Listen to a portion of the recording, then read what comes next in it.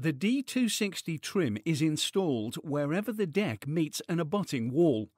The C100 flashing will be fixed over the top at the end of the installation process. Measure and cut the trim using an angle grinder fitted with a stone blade to the required length, and fix to the deck using clout nails or a staple gun every 150 mm. Remember to wear safety goggles, dust mask and gloves when cutting the trim. A second D260 trim is required, and this will be trimmed to fit against the external wall and trim and secured down to the deck using clout nails.